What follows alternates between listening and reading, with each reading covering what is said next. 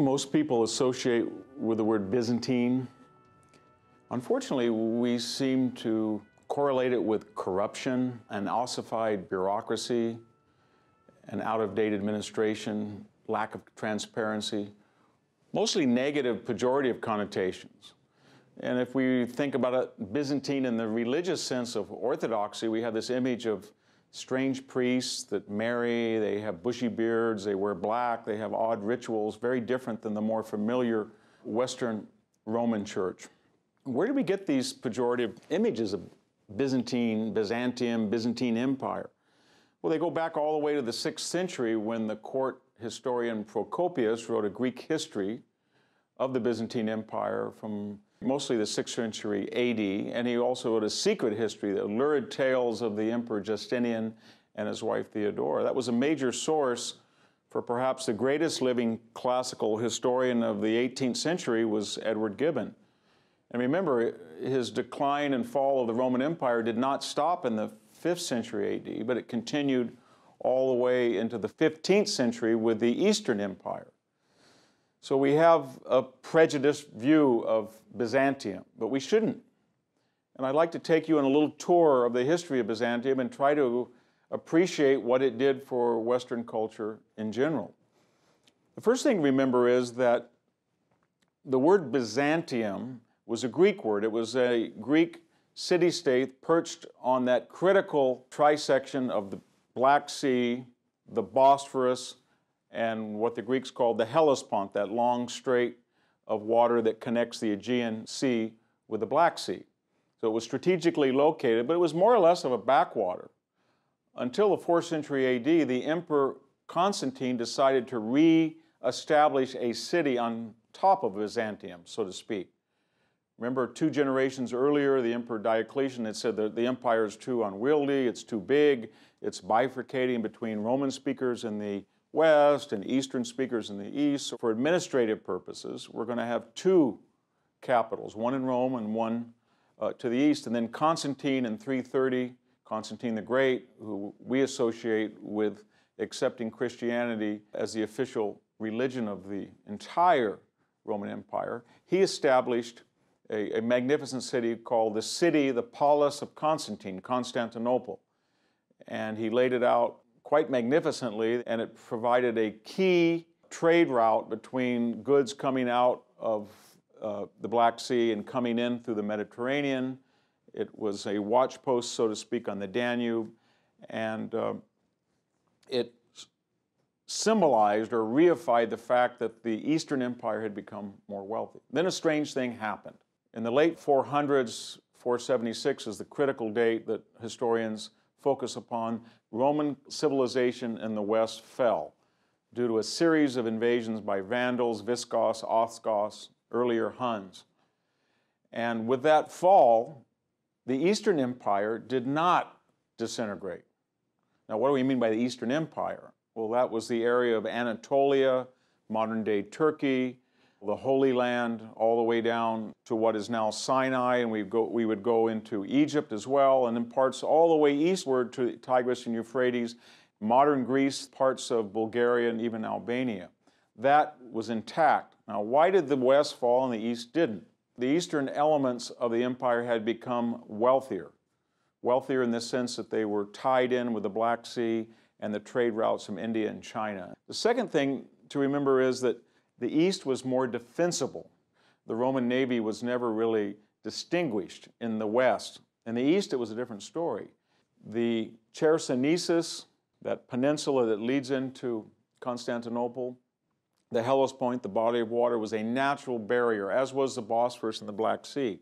And the Byzantines, the Eastern Romans, so to speak, created a magnificent navy. The second that was able to defend from barbarian invasions much more effectively than in the West, but more importantly, barbarian Slavic Germanic peoples, the Huns, for example, or the Bulgars, were never as numerous and they were never as restless as was true of Germanic tribes and Goths and Vandals in what is today Poland, East Germany, the former East Germany, and now Western Europe, France, Switzerland. So there was never the pressure that faced the West. And the result of that was that from 476 on, Eastern Roman civilization survived under what we call Byzantium, Byzantine civilization. And not only survived, but less than a century after the fall of the West, in the 530s AD, the great emperor Justinian, the sole emperor now of Rome, did a number of amazing things. Under the guidance of his brilliant general Belisarius, he began to recapture parts of the fallen West. So successfully was he that by the mid-540s AD, all of North Africa was retaken from the Vandals, all the way from Egypt to what is now Morocco and Tunisia, parts of Spain, Sicily, Italy. And after a 20-year knockdown, drag-out fight, most of Italy was now Byzantine. And for all practical purposes, except for Gaul and northern Spain, you could make the argument that Rome was intact again, but this time under the auspices of an Eastern Roman Empire that was largely Greek-speaking. What happened? Well, the story of Byzantium is one of tragedy and horror and disappointment, followed by amazing recovery. Within 100 years of the establishment of Byzantine North Africa, Islam arose. And by 715, 720, all of North Africa was lost to the Byzantines. Most of middling Spain was lost. Egypt was lost. And so much so was the challenge from the new religion of Islam that in the 7th and 8th centuries, from the new focus of Islamic power in Egypt, there were direct attacks on Constantinople itself. Constantinople had, of course, magnificent walls. They were the greatest example of capital investment in the ancient world. Huge circuit, huge height, huge breadth. And they had a magnificent fleet, and in a series of war, they stopped Islam literally right below the walls of Constantinople. We associate this amazing victory with Western technology, specifically Greek fire, this strange concoction of pressurized flame-throwing machines that could ignite an enemy's sails on their galleys and incinerate a fleet. And so Islam was not able to attack the core of the Byzantians. Byzantium then was able to spread and to at least solidify its holdings in the Middle East and in Anatolia. And the next great challenge to it after the successful resistance to the Arab powers was a group of nomadic Islamic people, we call them the Seljuk Turks, that came from the area of modern-day Ankara. And by 1071, in the Great Battle of Manzikert, they defeated the Byzantines and carved off large sections of their empire. By the time of the First and Second Crusades, much of the Holy Land was lost to the Byzantines. The Fourth Crusade was very ironic because it was ostensibly a Byzantine call for help from the Western Roman Catholics, so to speak. And under the auspices of the Fourth Crusade, the Venetians and Franks came to Constantinople to mobilize an army and a joint force to go southward and to free up the Holy Land, and instead they sacked Constantinople. At that time, Constantinople was the wealthiest city, perhaps not only in what we would call the West, but in the world at large. And they so sacked Constantinople that it never really recovered. 3 days of rape, pillage, and looting. All of the Byzantine Empire as we knew it in Greece was taken over by a combination of Venetian and Frankish kings. And at that point, in the early 13th century AD, it looked like Byzantium would fall. And it did not. It recovered. It pushed out the Franks and the Venetians. It reestablished its defenses. And for another 250 years, it was able once again to keep Roman and Western civilization alive in a place that had been really inhospitable.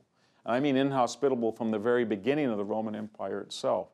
They always had more problems in the East than they did in the West. And yet this outpost of Hellenism, of Greek-speaking, Greek culture under the auspices of the Roman Empire was able to survive until the final assault came in the 14th and 15th centuries by the successors to the Seljuk Turks, the Ottoman Turks.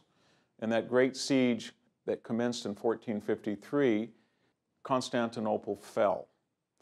And it fell to a combination of Western-trained experts that were allowed the Sultan's army to have magnificent cannon, to sheer manpower.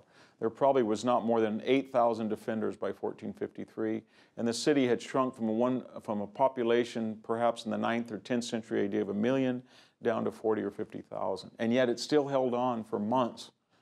When it collapsed, then Western civilization in the East was essentially extinguished. And so today, whether we look at Iraq, or we look at Turkey, or we look at Lebanon, or we look at Syria, they are Islamic.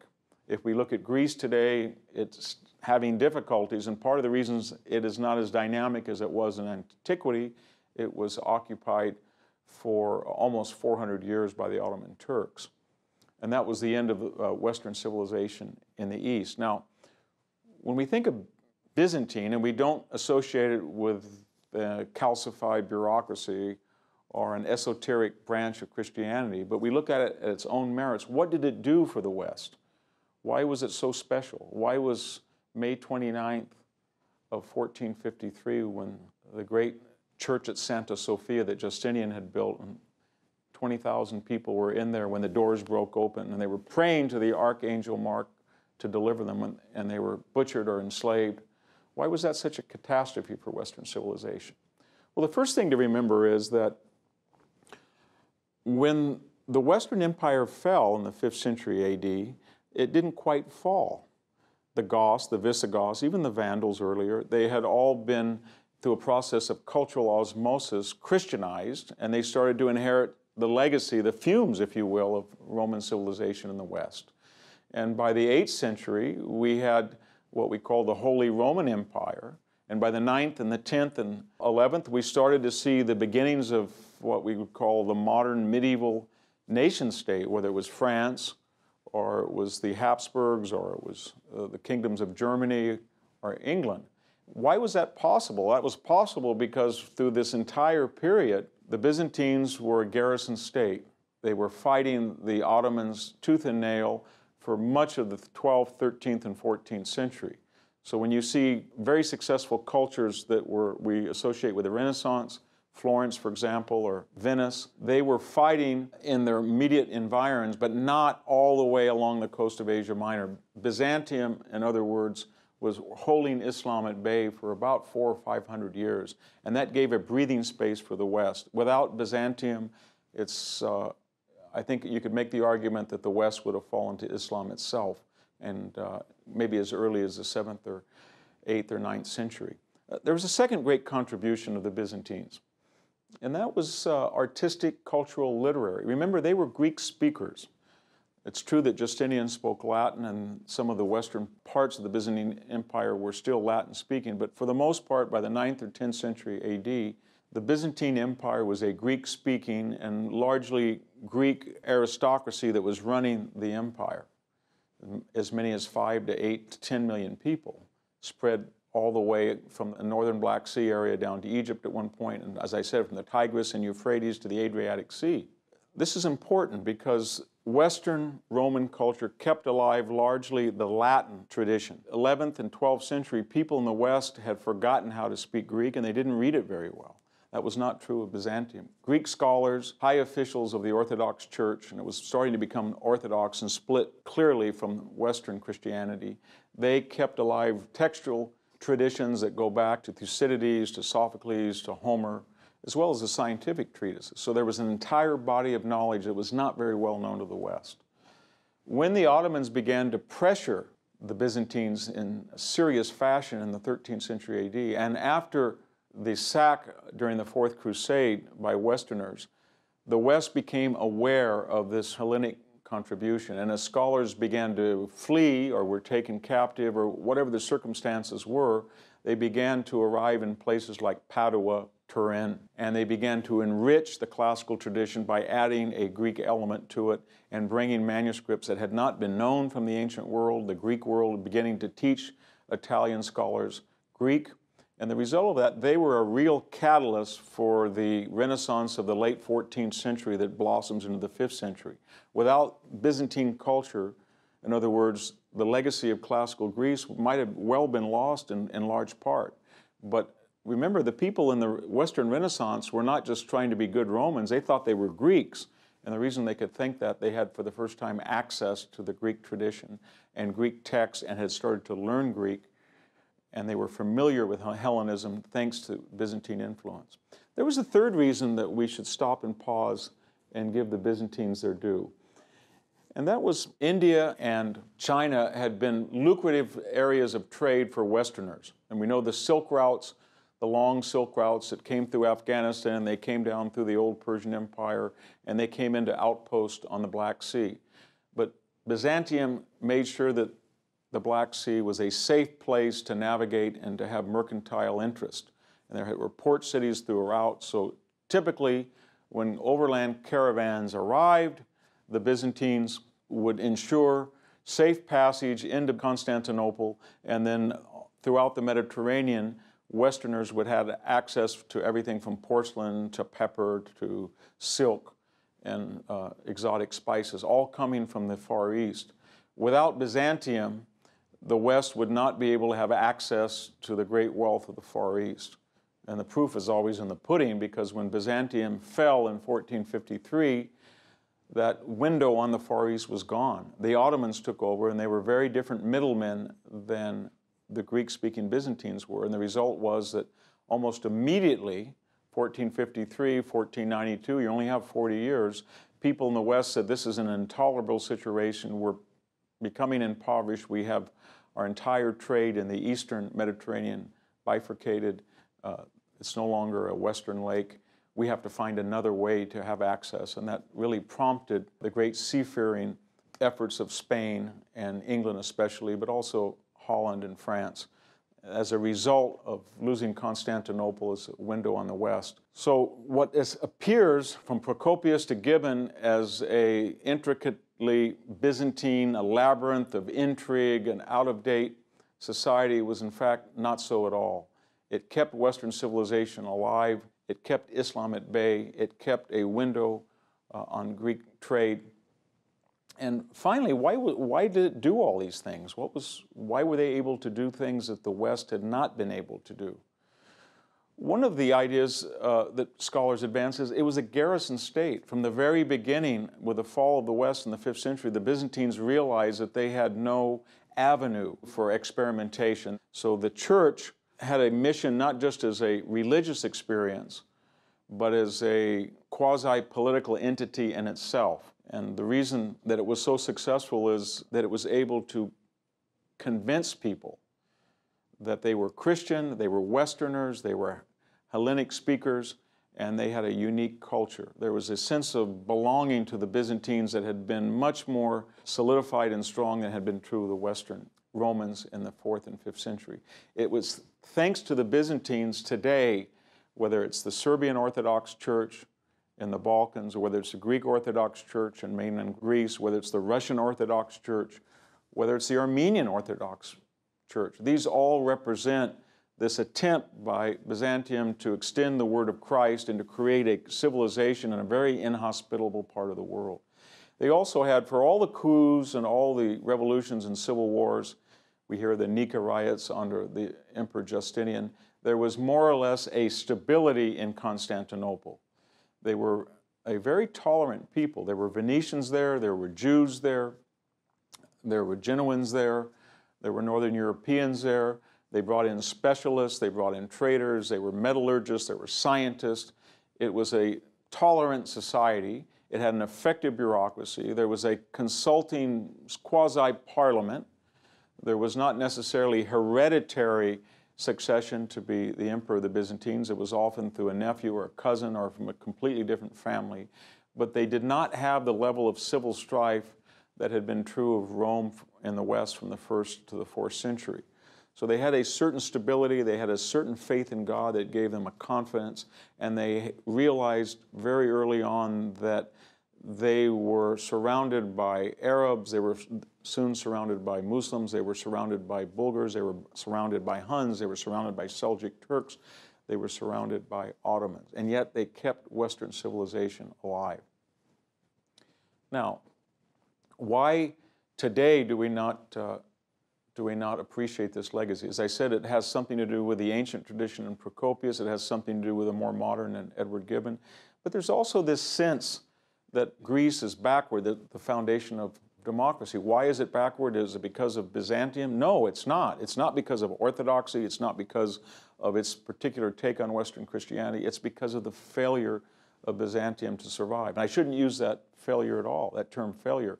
It was the ability of Byzantium for 1,000 years after the fall of civilization in the West to allow people to have that same experience in the East. And when it was extinguished, then the Ottomans began to cultivate, colonize, conquer, absorb the Eastern Mediterranean under very different auspices.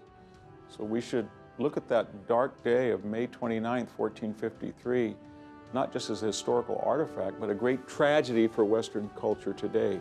When minarets went on top of Santa Sophia, the greatest dome in the ancient world, the largest church in the ancient world, it represented the end, so to speak, of Western civilization in the East with all the calamity that would follow.